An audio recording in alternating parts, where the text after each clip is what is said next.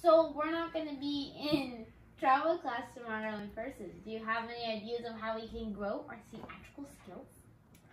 We could practice our skit for our chapel and meet back in person again. Freeze! What else could we do? You could play some improv games with your siblings like we did in class. Freeze!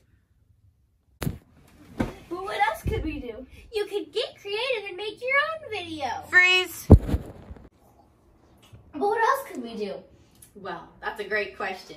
You can do all the other things we've suggested and also watch the videos that we've included in this email as well and just see other people being creative.